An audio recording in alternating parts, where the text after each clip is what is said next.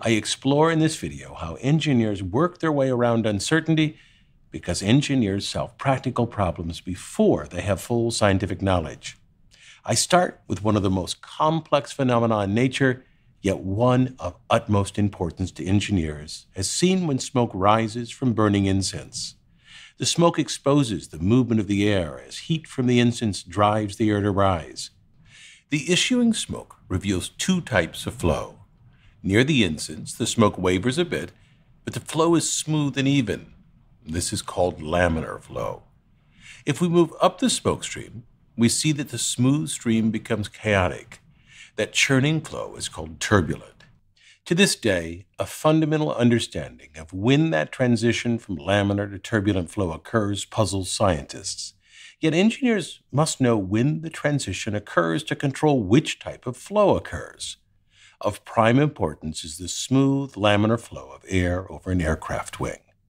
Yet, without a fundamental scientific understanding of how to achieve that laminar flow, we've flown across the Atlantic Ocean routinely since the first commercial passenger flights in 1939.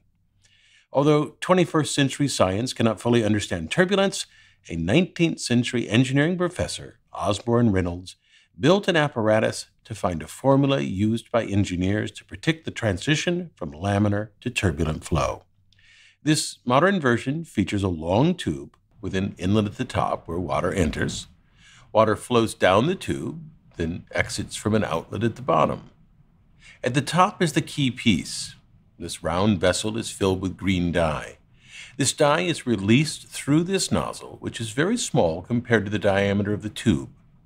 Let's look at this small section of the device in operation, a section just below the tip of the nozzle. What you see here is the dye falling because of gravity. The water is not flowing yet inside the tube. I let water into the tube at a low flow rate and increase it slowly. As the flow rate increases, the flow looks the same.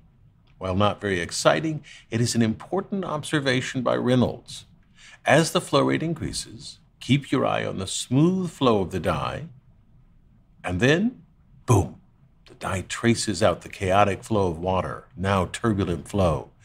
The dye reveals that now the water violently spirals around.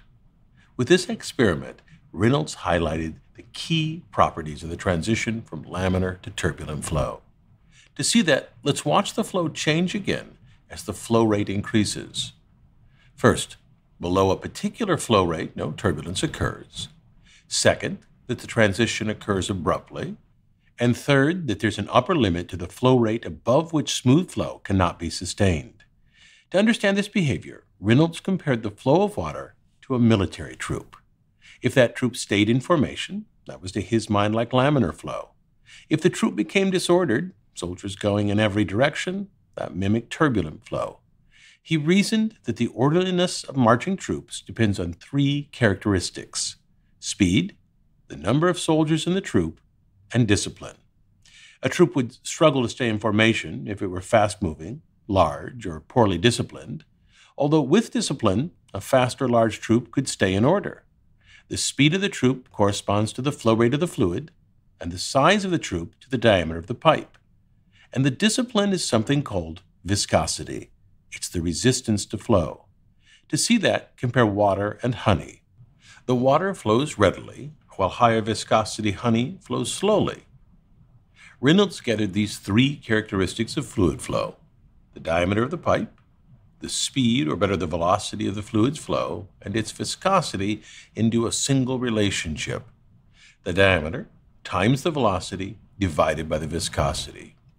By using different size pipes, changing the flow rate, and using fluids with differing viscosities, he observed that when this combination of variables was less than about 2100, some textbooks today say 2300, the flow was laminar, and above that value, the flow could become turbulent, although by 4000, the flow is turbulent. With this relationship, engineers could know what to change to achieve laminar or turbulent flow. For example, if the flow were just at that transition value of 2100, and you wanted to be sure you had turbulent flow, you could increase the pipe diameter so this ratio is above 4000. To ensure laminar flow, decrease the pipe diameter to lower the ratio below 2100. You could also, of course, adjust the flow rate of the liquid or change to a liquid with a different viscosity and adjust the flow so it was laminar or turbulent. This simple relationship among a few properties of a fluid informed the designs of engineers for over a century. I mentioned its application to flight, but it's used throughout our engineered world. To fully mix pharmaceuticals, engineers designed vessels that use turbulent flow. To cool the strips of steel fashioned into every type of household metal object, a laminar flow of water cascades over the hot metal. Turbulent flow cools unevenly and induces defects. And to conserve fuel, baffles channel the air smoothly around a truck. Reynolds' approach, a scientist might well complain, doesn't describe turbulence at a molecular level. This underlines the striking difference between science and engineering. The scientific method strives to reveal truths about the universe, while the engineering method seeks solutions to real-world problems. We might, though, think that today's science would subsume all of engineering. Yet scientific breakthroughs never remove the need for engineering. Humankind developed the engineering method to reach beyond codified scientific knowledge. Instead, the advance of science only pushes out the boundary between the certain and uncertain, and so resets the boundary where engineers work. This molecule illustrates that idea. It's an enzyme. In nature, it enables a chemical reaction to happen. Our body is filled with thousands of enzymes that help our cells feed, grow, reproduce, move, and communicate with other cells. This particular enzyme, called subtilisin, breaks down organic matter as shown here. At the center of each petri dish is a lump of gelatin. On the left, it's covered in only water. On the right, this enzyme subtilisin is dissolved in the water. In time-lapse taken over nearly 30 hours, note that the gelatin in the water remains intact, but that in the enzyme it dissolves. The enzyme subtilisin is a protein-digesting enzyme. It breaks the chemical bonds holding the gelatin together. This ability to break bonds is of the utmost importance to engineers. Breaking and reforming bonds is what creates the engineered world around us in manufacturing chemicals, paints, pharmaceuticals, and plastics. And so it's no surprise that an engineer, Francis Arnold, decided to use these natural enzymes in industrial processes. But here's the problem. Enzymes like subtilisin work only in water and only under a narrow range of temperatures. In the industrial uses envisioned by Arnold, she needed it to work at all temperatures and in harsh solvents.